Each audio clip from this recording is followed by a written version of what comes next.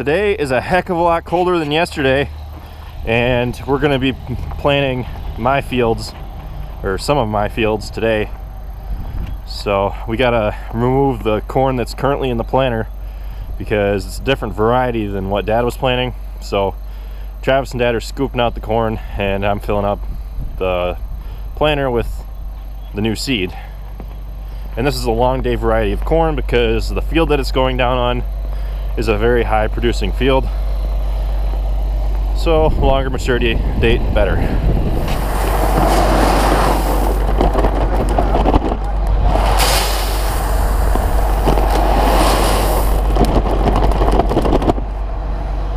Now in this field we're going to be putting down QuickRoots for the first time. We've never tried it before.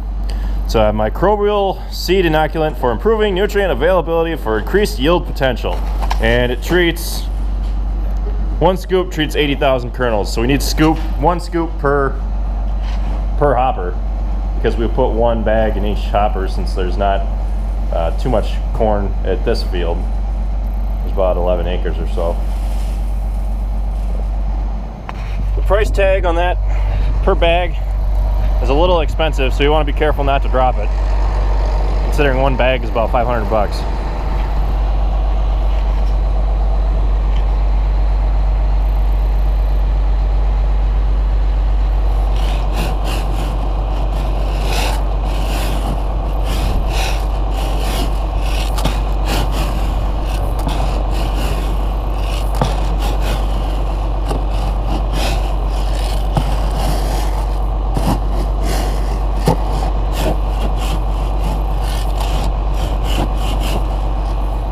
Now the advantage to putting down QuickRoots is that the QuickRoots is actually bacteria, and you put down the bacteria with the seed, and in turn the bacteria grows and repopulates or reproduces, and what it does is it unlocks nitrogen in the soil that isn't readily available to the plant. There are different forms of nitrogen that are found in the soil, and not all of them are taken up by the plant. Actually, most aren't. So what the bacteria does is it converts that nitrogen into usable form for the plant, therefore providing another source of nitrogen for the plant, and it's supposed to increase your yield. So that's the reason we're going to try putting down QuickRoots.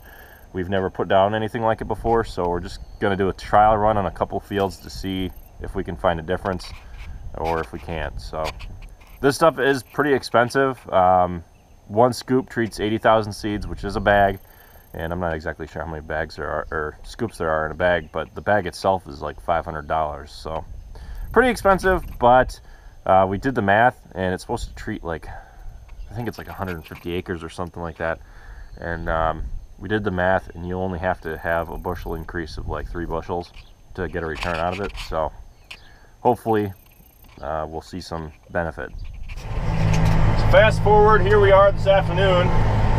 We got that QuickRoots stuff down, and now we're working on Dad's acres, and it is raining to be like heck, for lack of a better word.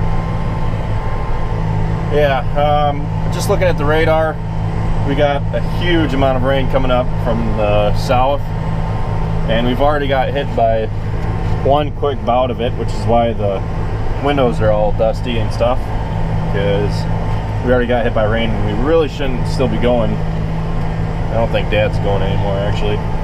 But I'm about to quit because you don't want to be doing tillage during the rain. So I'm going to do, probably just finish this pass. I don't really know. Yeah, I think I'm just going to finish this pass and call it good. Hopefully it doesn't rain too much to where my marks disappear, because I'm going to have one heck of a time trying to figure out where to come back to. Been playing around with the iTac on the tractor. I'll make that in a future video, talking about it and explaining it. Really nice, really handy. Yep, there Dad goes. So, got my co-pilot here, and I'm getting a phone call telling me to stop. So thanks for watching, guys. Be sure to check out all of our other videos. Be sure to like, comment, and subscribe, and I'll see you next time.